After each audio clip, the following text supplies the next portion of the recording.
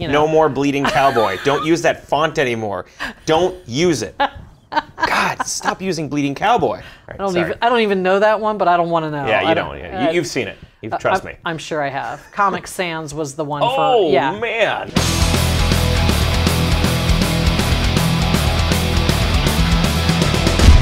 Hey everybody, welcome to Words of Fang. We are here at the Between the Waves Music Conference in Madison, Wisconsin. And if you are not here, then you're missing it. But you can come next year, check it out, btwmadison.com. And we're gonna have a bunch of amazing special guests talking music business, music industry, all that sort of stuff with us. And today we have the lovely Nancy. Nancy, would you please, for the people who are not familiar with what you do and what you're all about, let us know what you do. I'm Nancy Moran. I'm a singer-songwriter by trade. I mean, that's really how I got into this mess of a business. I like to write songs. I like to sing. I like to perform. That's what I do. I traveled for, I guess what I'm kind of known for is I traveled for about 8 years with a group called the Four Bitchin' Babes. Oh. We played all over the U.S. In mostly performing arts centers. So I like to tell people that I've played everything from like a coffee house with like no people to selling out 2,000-seat performing arts centers. So, and it kind of everything in between. So that's really my background. I got off of the road in 2012. And so what I mostly do now is I'm an artist development coach. Okay. Which is a big term that doesn't mean a lot of things to a lot of people. It's a big term that in my mind means I help other people create their own careers. My career was always very left of center, very not mainstream. I did everything in really weird ways. And so I'm really good at thinking outside the box and helping other people do that. You do not have to go mainstream. You do not have to be a major label artist to make a living in music, and that's what I like to help people do. Excellent. So if somebody comes to you as an artist coach and says, you know, hey, I wanna make my band go big. Like, what's the first couple of things that you would, you know, look at for any given artist to kind of help you gauge, you know, where you want to go? That's a big question. I know. That's a big question, and the reason is I deal with some people who do some really strange things. Okay. So let me give you an example. I have a client who is a Sufi, minister, I guess you would call her. She teaches yoga, she's an astrologer, and she does music. And she wants to kind of put it all together. Oh yeah. Right? Like that genre that everyone's heard of, you know. And so I look at somebody like that, and most people go, what the hell? what do I do with this? Oh my God. I look at that and I'm like, totally cool. Yeah. I totally get it. We can make this happen, right? Yeah. So the thing about being in a really strange niche like that is it really narrows things down for you quickly, right? So she's got a very, very specific niche. And that's a great thing in today's environment because you don't want to be all things to all people. That's like the worst thing you can do as a musician. What you want to do is narrow, narrow, narrow, narrow. And it sounds counterintuitive to most people. They're like, no, that'll just like make my audience smaller. No, it really won't, because how many musicians are out there speaking to her audience? Sure. She's probably it. So she probably has that super fan who loves that sort of Sufi, you know, whatever, all that stuff she does. Right. You know, she's looking for people who are like her. Yeah. That's what she's doing. So, so that's what I would do with pretty much anybody. Is we would figure out what is your niche, right?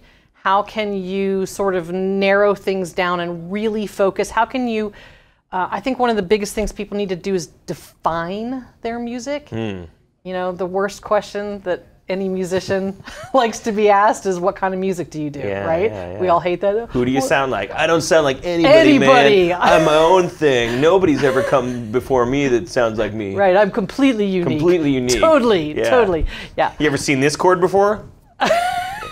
I hate that answer. Right. So. But what I try to tell people is when people ask you that question, it's for context and context only. So I know what kind of music I like, right? I know the types of things I like to listen to. So if I ask you what kind of music that you do, and you tell me something, it tells me, is this something that I'm interested in?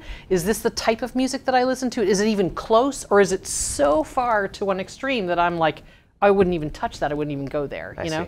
And it's not a qualitative thing. It's not a comment on the quality of your music. It's just, I'm trying to put things into context to know how it relates to me, because that's how we do everything in life. Everything we're doing, we're gauging it in relation to ourselves. It sounds selfish, but that's what we're all doing, you know? Gotcha. So it's just a context thing. So when somebody asks you that question, you have to have an answer.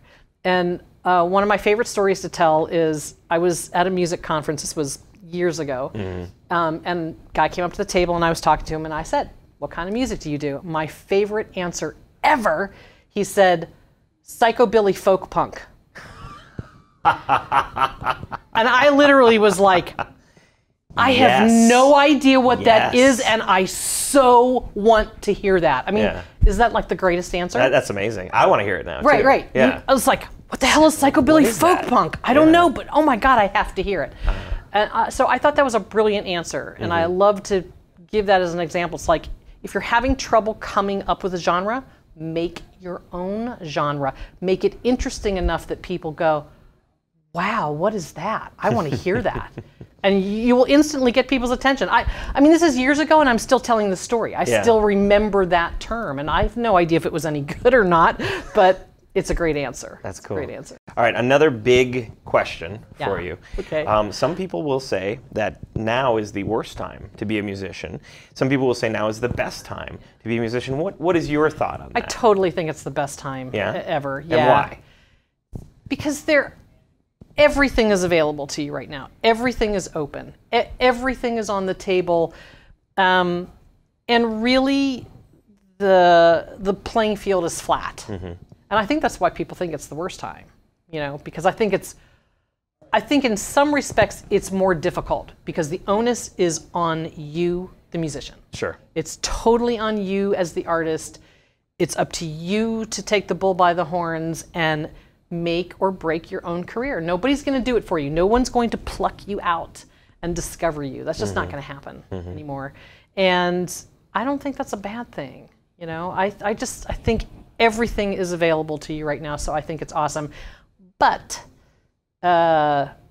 it's really going to depend a lot on your attitude and how good you are at creating your own career. I mean, you've really got to be self-motivated, and there are a lot of people out there that just aren't. Right. They just aren't, you know, and that's a lot tougher. So if you don't have anybody in your band that's self-motivated, you got to find somebody. Yeah, you do. You know, get a manager or something. On this channel specifically, we focus a lot on, and I think you spoke to it earlier. You know that with the internet, in today's environment, you can essentially learn anything, do anything. So a lot of our stuff is focused on DIY, focused stuff.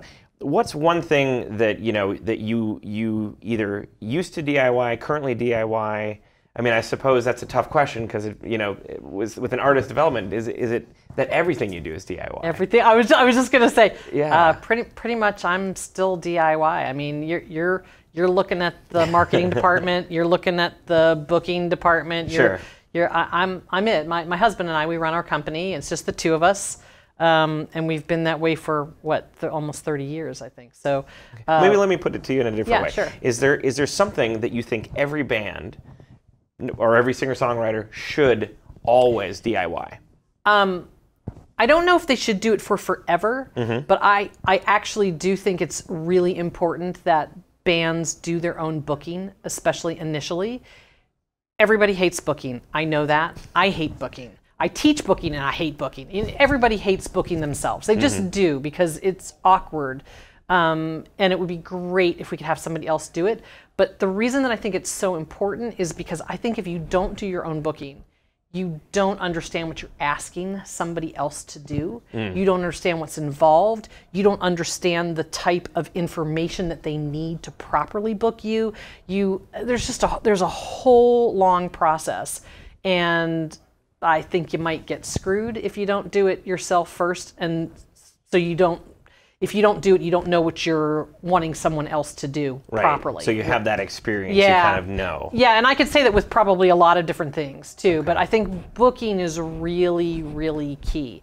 Now, once you've done it and you've got it down and you've developed some of those relationships, the thing is, at that point, I think you could give it away. It's really hard to find a very good booking agent. That's the other reason why I think you should do it yourself. I know. I've worked with some of the worst ever. And so just another reason why I think people should do it themselves. But at some point, I think you could potentially give that away. Mm-hmm. The funny thing is, the more you do it and the better that you get with it, the more relationships you have created, the easier those bookings are going to be to do. Mm-hmm. And you might not really need someone to do it for you at some point. It's a lot easier nowadays to do your own booking. Like, venues are, they're okay with talking with the artist. Mm-hmm. Again, years and years ago, they didn't really want to talk to the artist. They wanted to talk with a booking agent or manager. They didn't want to have those hard conversations with the artist directly, right? Now, everybody's independent. Everybody is. So they're used to having those conversations. It's not that tough anymore. And I think on some level, they start to like it. Mm-hmm. They like to know the artist as a person and have those conversations. So I don't know. You might just be able to keep it for forever. Okay.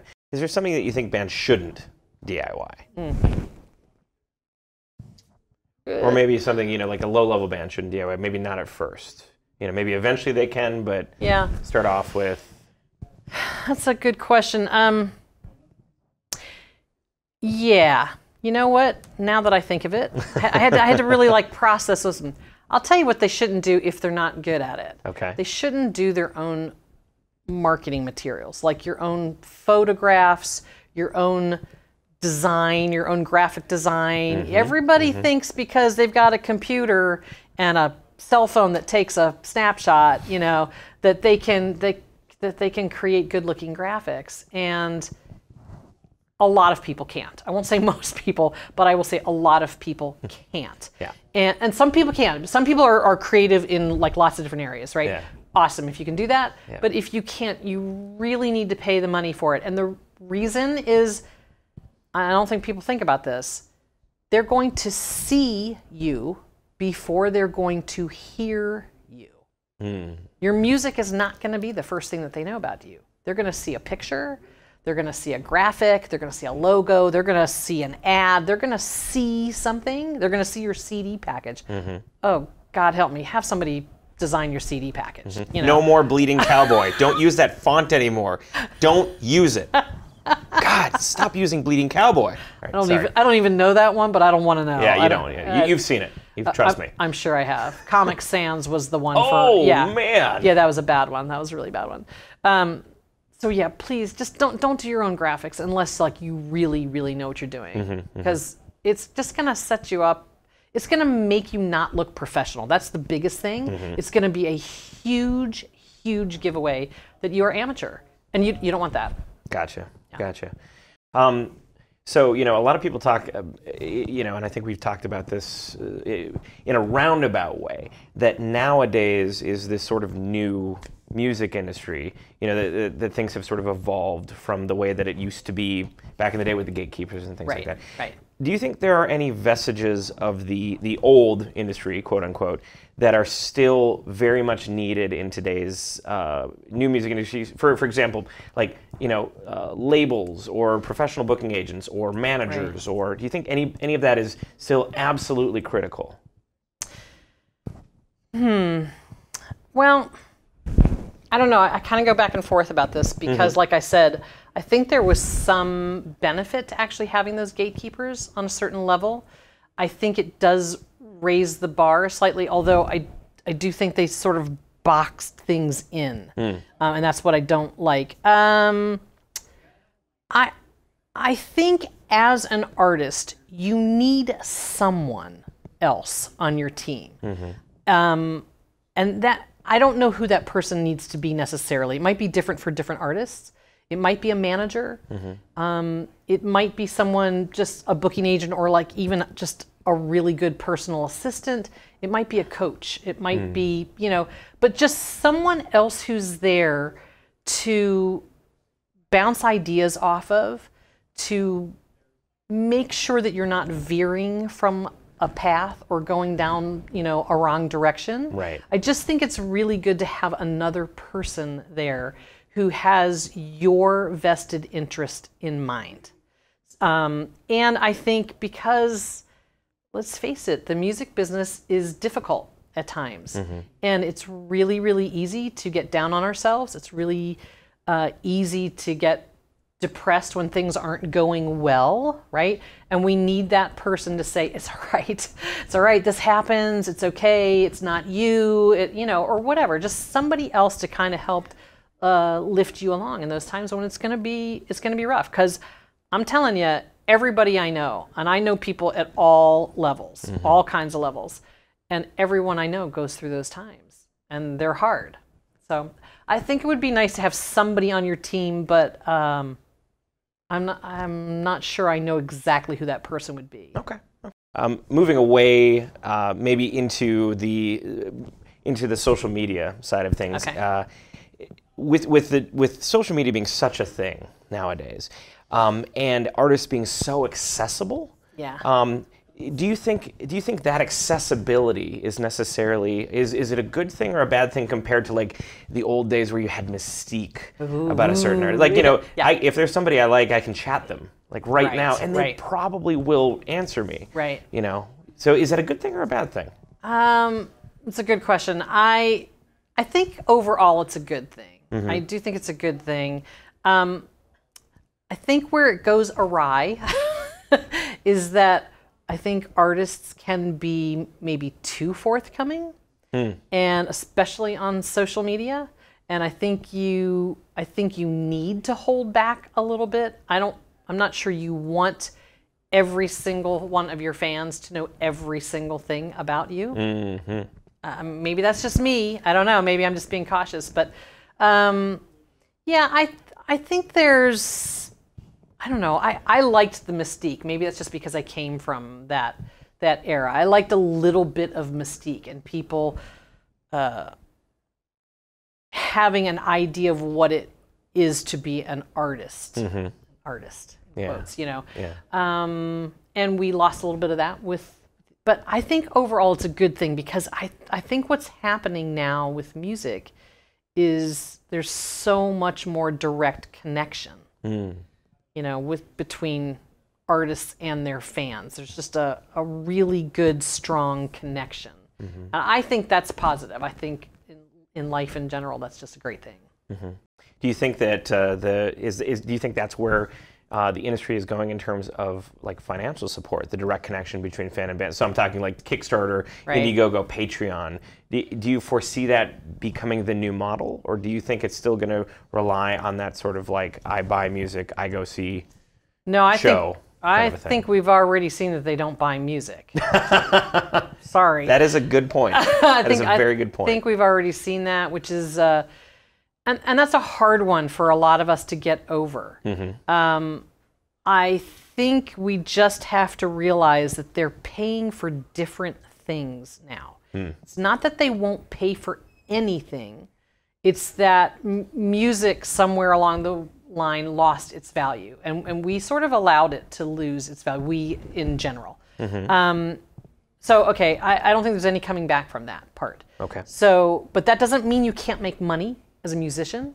It doesn't mean that we're never going to have artists again, making a living. It just means that people are paying for different things. I think right now, I don't know that this will last forever, but I think right now what people are paying for are experiences.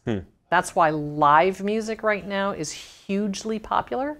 Okay, you can get a download for free any time of the day or night, a million times over, but you can't get that live experience without paying for it. And I think people do see the value in that. And again, that's that connection thing. Right. See, that's that it's all coming back. Right, it's all coming back, right. I think that's what people are really desiring, and I think that is entirely because of social media. We are doing everything online. We're doing everything virtually. all of our friendships are virtual. You know, it's kind of weird, actually. So I think what people are really missing are those true connections. This right here, this one-on-one time right here. You know, we're not over Skype. Right. We're actually sitting in the same room right now. I mean, green screen technology has come very far, but I do. I really think as human beings, we are missing this right here. Sure. And so that's what people are willing to pay for. So live music or any type of live experience. You know, a lot of bands go on cruises. They have fan cruises, right? You know, 70,000 tons of metal. There's that. Did you know about the metal cruise? No. Oh, I didn't know it's about so that great. one. Oh my God, yeah, giant cruise ship, like 3 stages going at the same time. Amazing. Yeah, there's a lot of them, a lot of different genres doing that. So it's really funny. Yeah. You know, that's just another experience, is what that is, where they're getting, even if it's not technically one-on-one time, it's still people time. It's face time. It's, you know, it's real in the flesh time. It's interesting you say that, because one of the parts of the you know, the genre that I'm in metal that I don't see declining is attendance at large festivals. And almost everyone who goes to the festival rarely goes for the bands. The bands are like neat. But, it's like, oh yeah, that over there. the people sort of, they think of this festival as like a family reunion. Like everybody gets back together, everybody sees each other. Right, exactly. And gets to have a hug once a year or twice a year or something like that. Exactly, but it's in person, it's not online. Exactly. That's what people are paying for right now, and that's where I think the money is making experiences. And that would be that connection with your fan. Sure. So yeah. Cool. So I guess to close it out, are there any? We've talked. There's been a lot of knowledge here. Are there any of your favorite tips or tricks that you tell a lot of bands, or maybe, you know, to the bands that are watching? Yeah. Something that maybe is more universal tip and trick that your sort of your regular tip that you give out to people. Yeah, I actually do have one. Oh. Yeah, it's not going to be what you expect, though, I'm sure. Thank you notes. Handwritten thank you notes. And that's the part everybody's going to forget. Everybody's going to send a thank you email. And I'm not knocking thank you emails, but I'm telling you, handwritten thank you notes. Nobody does them. They absolutely get noticed every single time. You want to make a huge impression on somebody in the music business, you write them a handwritten thank you note. Here's one of my favorite tips that I teach in my booking class all the time. You don't get the gig, send a handwritten thank you note. And people are like, wow, why am I sending a thank you note for not getting the gig? Here's why you're sending a thank you note. Because a friend of mine did not get the gig for a particular festival, sent a handwritten thank you note that just said, you know, thank you for your time. You can always find something to thank them for. Thank you for considering me, thank you, whatever, you know. And in his handwritten thank you note said, if something should come up, someone cancel or, you know, whatever, please let me know, I'd be happy to fill in. The day that his thank you note arrived, someone had canceled. Who do you think they called? Like right there on the spot, not kidding.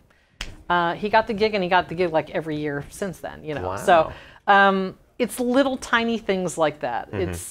It's making an impression on someone in a positive, powerful way that nobody else is doing.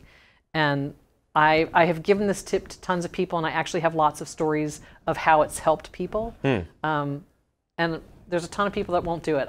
I know they won't do it, which is why I can keep telling people, and it's not going to be, people aren't going to be inundated with thank you notes all of a sudden, because most people won't do it. Gotcha. But it'll make a huge impression. That's a great tip. That's amazing. Thanks. All right, well, let us know, where can we find you online? Let us know all the stuff, you know, all the internet links. Give us the spiel. Give the whole deal. Yeah. Tell us your personal credit card number, everything. Okay, deal. All right. So my company is Azalea Music Group, and you can find us. Can you spell that? I can. AzaleaMusicGroup.com. Well, actually, it's AzaleaMusic.com. Let's make it easy. AZALEA music.com. All right. You can put a little thing underneath. I will put a little thing underneath it. Okay, all right, this spells it. So azaleamusic.com is where you can find me and my husband Fett and everything that we do.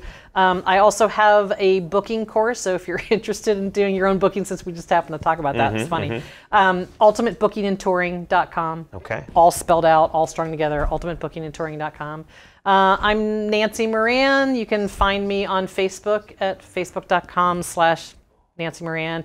I have my own website, nancymoran.com. I mean, I could go on and on, I guess, but All right. those are the main ones. Go into Google, type Nancy Moran and Azalea Booking and Ultimate Booking, And one more time. UltimateBookingandTouring.com. UltimateBookingandTouring.com. Nancy, thank you so much for your time. This was fun. It was fantastic to sit down with you. And we will see you guys next time. Remember, if you enjoyed this, if you want to see more, get on that Patreon, patreon.com/Lords of the Trident. We will have all of the full uncut interviews, including a bunch more content from the Between the Waves Music Festival. Thank you so much for watching. We will see you next time.